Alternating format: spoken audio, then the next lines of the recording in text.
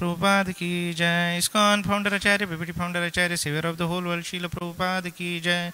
जय ओम विष्णुपाद परमहंस परिव्राजकाचार्य अष्टोत्तर शत Shri Shrimad his divine grace भक्ति सिद्धांत सरस्वती ठाकुर गोस्वामी महाराज श्रील प्रभुपाद की जय। अनंत कोटि वैष्णव वृंद की जय। नामाचार्य श्री हरिदास ठाकुर की जय। प्रेम से कहो श्री कृष्ण चैतन्य प्रभु नित्यानंद श्री अद्वैत गदाधर श्रीवासादि गौर भक्त वृंद की जय। श्री श्री राधा कृष्ण गोप गोपीनाथ श्याम कुंड राधा कुंड गिरि गोवर्धन की जय। ब्रजभूमि वृंदावन धाम की जय। नवद्वीप मायापुर धाम की जय। पुरुषोत्तम क्षेत्र जगन्नाथपुरी धाम की जय। गंगा मैया यमुना मैया की जय। भक्ति देवी तुलसी महारानी की जय। सामवेद गौर भक्त वृंद की जय। पतित पावन हरिनाम संकीर्तन की जय। श्री श्री रुक्मिणी द्वारकाधीश की जय। श्री श्री रुक्मिणी द्वारकानाथ की जय। श्री श्री जगन्नाथ बलदेव सुभद्रा महारानी की जय। श्री श्री गौर निताय की जय। शील प्रभुपाद की जय। शील प्रभुपाद ट्रांसेंडेंटल बुक डिस्ट्रीब्यूशन की जय। निताय गौर प्रेमानंदे। All glories to assembled devotees, all glories to assembled devotees, all glories to assembled devotees, all glories, all glories, all glories to Shri Guru and Shri Gauranga. Om Namo Bhagavate Vasudevaya.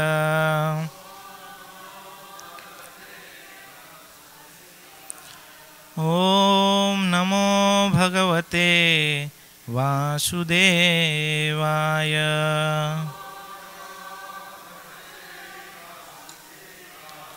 Om Namo Bhagavate Vasudevaya.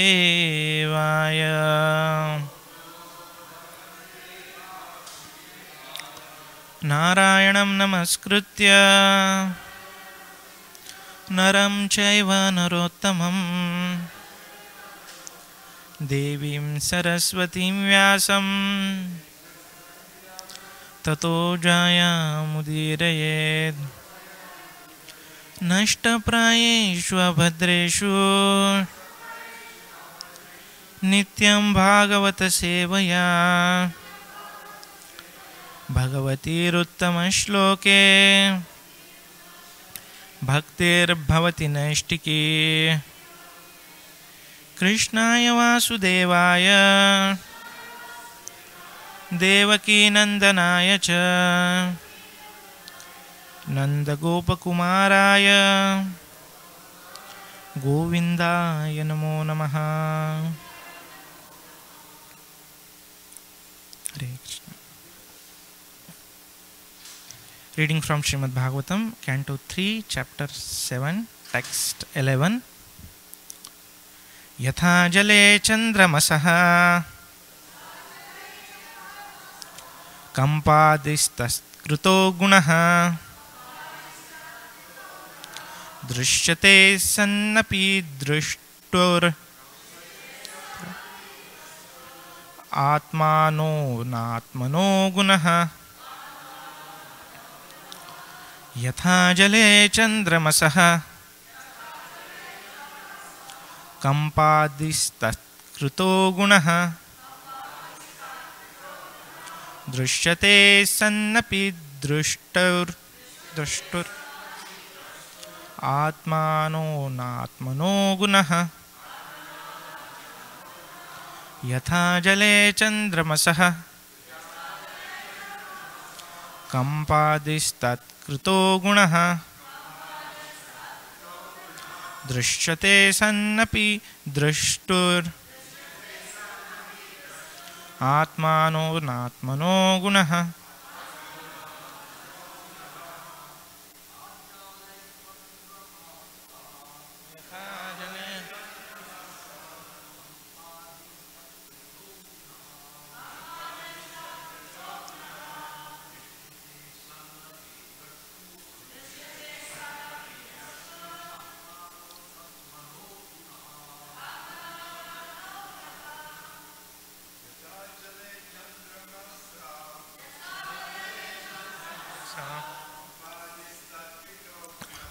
कंपादिस्तत्कृतो गुणः दृष्टते सन्नपि दृष्टुर आत्मनो नात्मनो गुणः यथा जले चंद्रमसः पादिस्तात्ततो गुणः दृष्टते सन्नपि दृष्टो आत्मानो नात्मनो गुणः यथा जले चन्द्रमसः कंपादिस्तत्कृतो गुणः दृश्यते सन्नपि दृष्टुर् आत्मानो नात्मनः गुणः यथा जले चन्द्रमसः कंपादिस्तत्कृतो गुणः दृश्यते सन्नपि दृष्टुर् वैष्णवीस् यथा जले चन्द्रमसः कंपादिस्तत्कृतो गुणः दृश्यते सन्नपि दृष्टुर् आत्मानो नात्मनः गुणः यथा जले चन्द्रमसः कंपादिस्तत्तो गुणः दृष्टते सन्नपि दृष्टुर् आत्मनो नात्मनो गुणः यथा जले चन्द्रमसः कंपादिस्तत्कृतो गुणः दृश्यते सन्नपि दृष्टुर्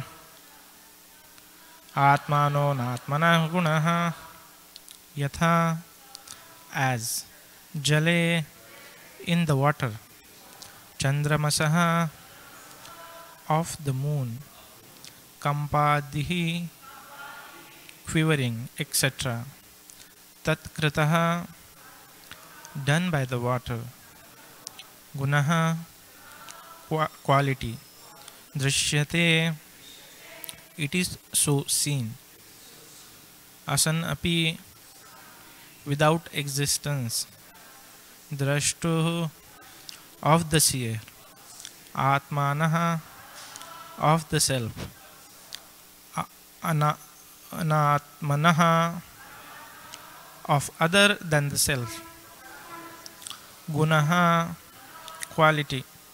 Translation and purport by Srila Prabhupada. Srila Prabhupada ki jai. Translation. As the moon reflected on water appears to the seer to tremble due to being associated with the quality of the water, so the self associated with matter appears to be qualified as matter. Purport. The Supreme Soul, the personality of Godhead, is compared to the moon in the sky, and the living entities are compared to the reflection of the moon on water. The moon in the sky is fixed and does not appear to quiver like the moon on the water. Actually, like the original moon in the sky, the moon reflected on the water should also not quiver, but because of being associated with water, the reflection appears to be quivering, although in actual fact the moon is fixed. The water moves, but the moon does not move. Similarly, the living entities appear to be tainted by material qualities like illusion, lamentation, and miseries, although in the pure soul such qualities are completely absent. The word pratiyate, which means apparently and not actually, like the experience of having one's head cut off in a dream, is significant here. The reflection of the moon on the water is the separated rays of the moon and not the actual moon. The separated parts and parcel of the Lord, entangled in the water of material existence, have the quivering quality, whereas the Lord, is like the actual moon in the sky, which is not at all in touch with water. The light of the sun and moon reflected on matter makes the matter bright and praiseworthy. The living symptoms are compared to the light of the sun and the moon, illuminating material manifestations like trees and mountains. The reflection of the sun or moon is accepted as the real sun or moon by less intelligent man, and the pure monistic philosophy develops from these ideas. In fact, the light of sun and the moon are actually different from the sun and moon themselves, although they are always connected. The light of the moon spread throughout the sky appears to be impersonal, but the moon planet, as it is personal, and the living entities on the moon planet are also personal. In the rays of the moon, different material entities appear to be comparatively more or less important. The light of the moon on the Taj Mahal appears to be more beautiful than the same light in the wilderness. Although the light of the moon is same everywhere, due to being differently appreciated, it appears different. Similarly, the light of the Lord is equally distributed everywhere, but due to being differently received, it appears to be different. One should not, therefore, accept the reflection of the moon on the water as actual and misunderstand the whole situation through monistic philosophy. The quivering quality of the moon is also variable. When the water is standing still, there is no quivering. A more settled conditioned soul quivers less, but due to material connection, the quivering quality is more or less present everywhere. Om Ajnanatimirandhasya Jnananjana Shalakaya Chakshurunmilitam Yena Tasmai Shri Gurave Namaha. Shri Chaitanya Manobhishtam Sthapitam Yena Bhutale Swayam Rupah Kadamayyam Dadati Swapadantikam. Vandeham Shri Guru Shri Yuta Padakamalam Shri Gurun Vaishnavamscha Shri Rupam Sagrajatam Sahagana Raghunathanvitam Stam Sajivam Sadvaitam Savadhutam Parijana Sahitam Krishna Chaitanya Devam Shri Radha Krishna Padan Sahagana Lalita Shri Vishakhanvitamscha Namam Vishnupadaya Krishna Presthaya Bhutale Srimate Bhaktivedanta Swami Niti Namine Namaste Saraswati Deve Gauravani Pracharine Nirvishesha Shunyavadi Paschatya Deshatarine He Krishna Karuna Sindhu Dinabandho Jagatpate Gopesha Gopika Kanta Radha Kanta Namostute Tapta Kanchana Gaurangi Radhe Vrindavaneshwari Vrishabhanu Sute Devi Pranamami Hari Priye Vancha Kalpatarubhyascha Krupa Sindhubhya Vacha Patitanam Pavanebhyo Vaishnavebhyo Namo Namaha Jaya Sri Krishna Chaitanya Prabhu Nityananda Shri Advaita Gadadhar Srivasadi Gaura Bhakta Vrinda Hare Krishna Krishna Krishna Hare Hare Hare Rama Rama Rama Hare Hare Mukham Karoti Vachalam Pangum Langayate Girim Yat Kripa Tamaham Vande Shri Guru Dinatarinam Paramananda Madhavam Shri Chaitanya Ishwaram. Hare Krishna. So I seek blessings of all devotees so that I can speak something which is glorifying Lord for all of your pleasure and for my purification. Yes. So today, such a beautiful purport, the conversation between Maitreya Rishi and Vidura. We will see 3 points mainly. First, what is monistic philosophy? which Prabhupada is mentioning, and how it is wrong. Second, cause of suffering for an individual soul in the material world. And third, cause of suffering for a devotee in spiritual life. So the first point about monistic philosophy, when Lord Chaitanya, just before Ratha Yatra, he had he decided that he wanted to clean the Gundicha temple, right? And then, of course, he called Kashi Mishra, the temple president, and Sarvabhauma Bhattacharya. And playing the role of a devotee, he asked, I have a desire to clean the temple of Gundicha. Can I do so? So the temple president said, oh, why you want to clean? You just give us order, we'll do it. Lord said, no, I'll do it along with the devotees. And then immediately, they arranged for all the water pots and the brooms and, all the paraphernalia required for cleaning. And they started cleaning Gundicha temple. In Chaitanya Charitamrita Madhyalila, 12th chapter, beautiful description, if we have to describe, it will take an hour, So Lord starts the temple cleaning, and initially they collect all the dust and straws.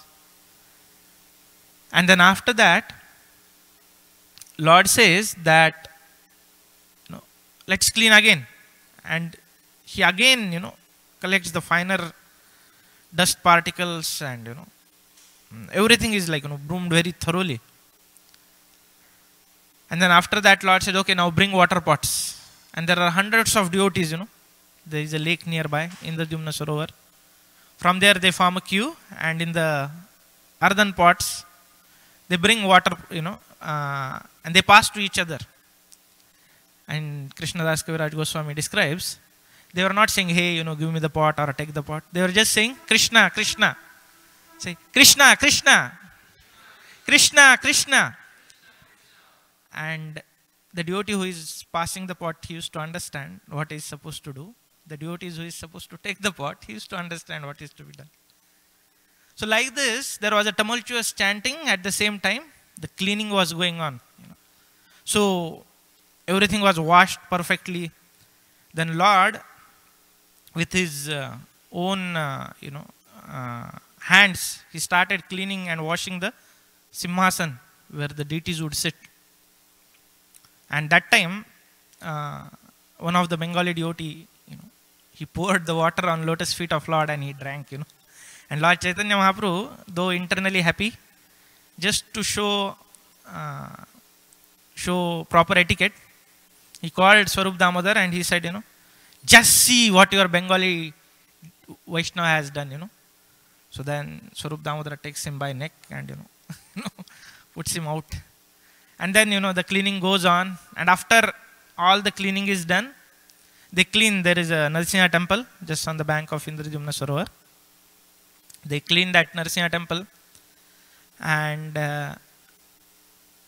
then they start chanting and dancing. And as usual, all devotees are, singing, and Lord Chaitanya is dancing, and the kirtan goes in ecstasy, and it goes for a long time. And then there incidents happen wherein Advaitacharya's son, Gopal, he fell unconscious.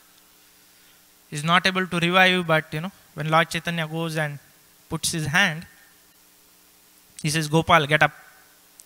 He immediately, gets up, and then all devotees again become jubilant. The chanting continues. Then they go, they take bath.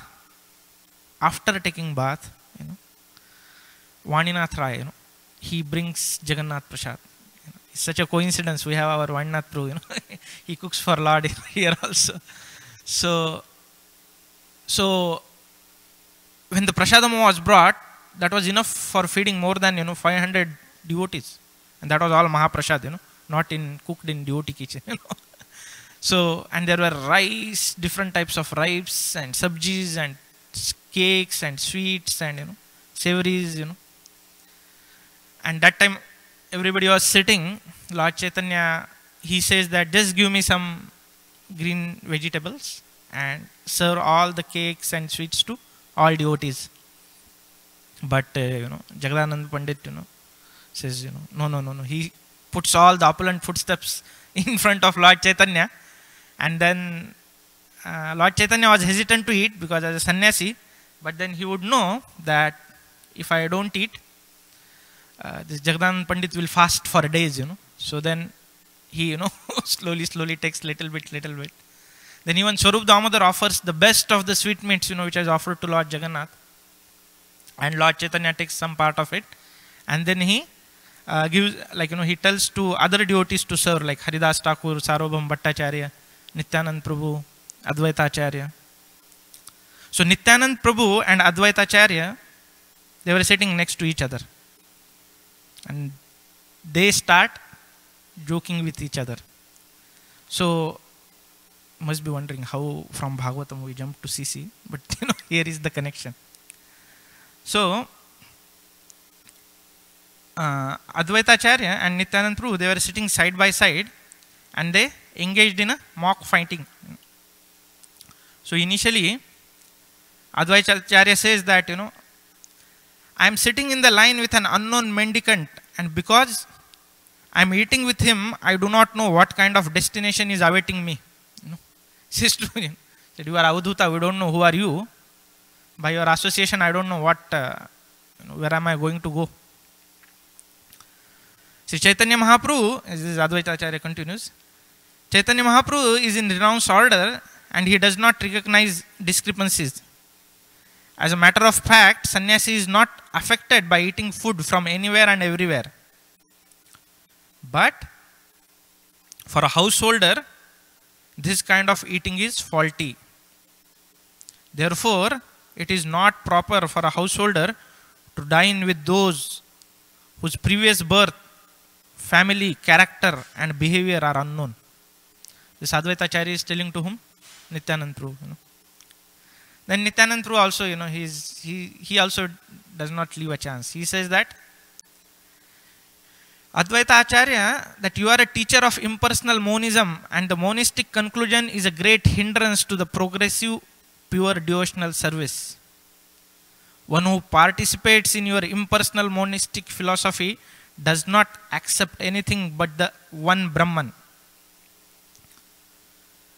He continues, you are such a monist and now I am eating besides you. I do not know how my mind will affect in this way. So this way, it appears that they are kind of, deriding each other. But Krishnadas Kaviraj Goswami says that actually only intelligent people knows meaning behind their talks. So here actually Nityanand Prabhu, though he is telling Advaita Acharya that you are a monist, actually he is glorifying devotional service and he is refuting the claims of Mayavadi philosophers. So what is this monistic philosophy? Basically, Soham, I am that. One devotee was mentioning that he read on a t-shirt that I was atheist till the point I realized that I was God.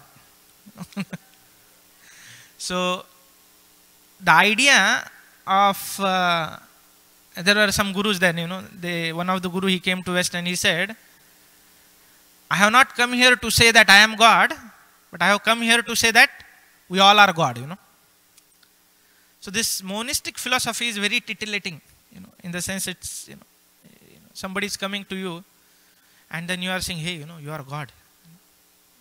It's nice, right? At home, his wife may not be listening to him, but if somebody is giving him the stature of a God, it's naturally very satisfying, right? So we have to understand why it came at first. We know that the Vedic civilization was going nicely, but at one point, some of the Brahmanas, they took disadvantage of the animal sacrifices and they started killing them outrightly. So to stop them, Lord came as Buddha, and he tricked them, saying that don't follow Vedas, just follow me, ahimsa paramo dharma. So they stopped because that was required. But then Lord knew that actually they are supposed to follow Vedas in correct manner. So to get back that faith, again he sent Shankaracharya, wherein he said, follow Vedas, but everything is one. Soham, I am that, I am that. So basically, the impersonal people, they say that yes, you perform devotional service unto a point, you realize that you are God. And then, once you realize that impersonal Brahman, you don't have to follow anything. It is like you take a ladder, go on top, and then you kick the ladder.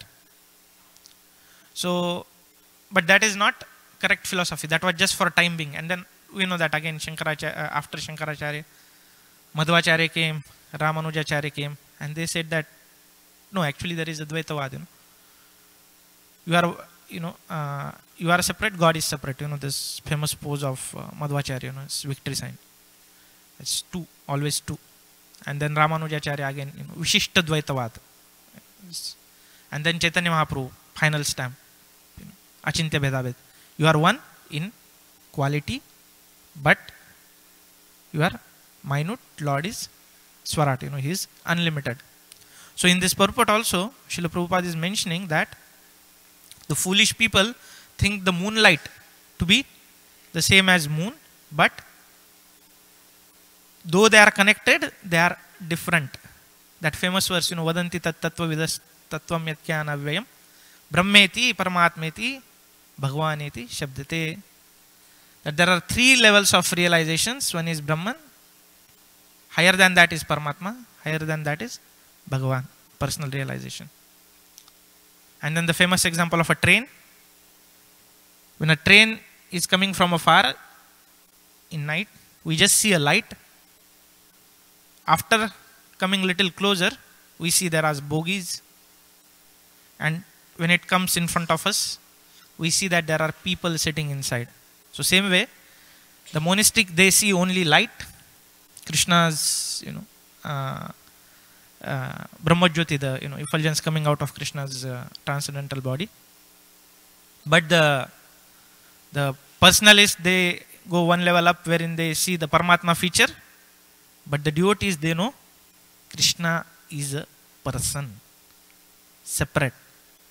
So this is one point Srila Prabhupada is mentioning about monistic philosophy, that Prabhupada mentioned, one should not therefore accept the reflection of the moon on the water as actual and misunderstand the whole situation through monistic philosophy. So this is the first point. Second point, this purport also beautifully explains reason a person is miserable in this material world. Prabhupada is giving reference to the previous purport, wherein he says that when a person is tainted by material qualities like illusion, lamentation, and miseries, although in a pure soul, such qualities are completely absent, he feels that pain. And he gives example like cutting off a head. So simple to understand. I bring a new car, the most prized one, electric with all 100 features, and I do Abhishek, not Abhishek, I do puja, put Narasimha Dev's photo, and some guy comes, takes a stone and hits on the windshield. What happens? We feel as if got a cardiac arrest, right? My car. So, has something happened to us? No. The more we identify ourselves with car, more pain we will feel. So same way, the spirit soul, he, because of his ignorance, because of this avidya shakti covering him, he misidentifies himself with this body. Therefore, though he is Satchidananda, he experiences real misery. Another example, Prabhupada used this, right? Person in a dream and he sees a lion chasing him, right? And he is sweating and getting up. There is no lion. But in a dream he was about to get devoured. So why there is there is a sweat? That means he is actually experiencing misery. Why is it happening? Ignorance, avidya. The more we misidentify ourselves with this material world and the body, more to that extent we will feel the pain. So in this purport, Prabhupada is giving that if the water is more disturbed, the moon will appear more quivering. But if water is still, the moon will appear still. That means if you are in goodness, when you have less identification with this material world, you will experience less pain, because by nature, soul, we as a soul, spirit soul, we are not at all, we are Satchidananda, right? Full of knowledge, full of bliss and full of eternity. But more we identify, more we feel the pain. So, then how to get out of it? So, Om Ajnanati Mirandasya Jnananjana Shalakaya. When the spiritual master enlighten us with the torchlight of knowledge, that time this ignorance is dissipated, and then we come to this, from ignorance to passion to goodness to Shuddha Sattva, and that time we can clearly see that my identification with this material world is false. So, more we realize that, more we are free from that pain. Okay. In mathematics, those who studied, I remember, college, they have, proportional to, right? You have heard this term? Say, so, identification, misery in this material world is proportional to our identification with material body. Directly proportional to. And it is inversely proportional to our spiritual knowledge, spiritual realization. So this is the cause of misery, and this is solution. Now the third point, but I come to spiritual life, but there also I feel then, sometimes misery, right? Rather sometimes the devotees feel more pain. Of course, one is about pure devotees who feel pain because they see the suffering souls. That's beyond this level. That's not the material pain. But as a sadhaka, we feel troubles, right, while practicing. Why it's happening? So Prabhupada is giving this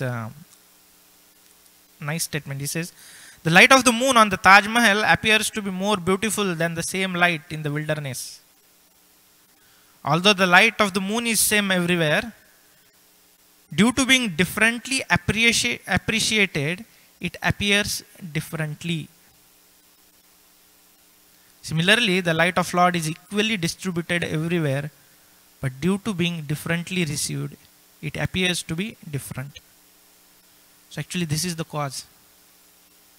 In spiritual life also, what happens is that we start comparing, this fellow came after me, rather I only preached him, he's getting more mercy, why not me? What we are doing?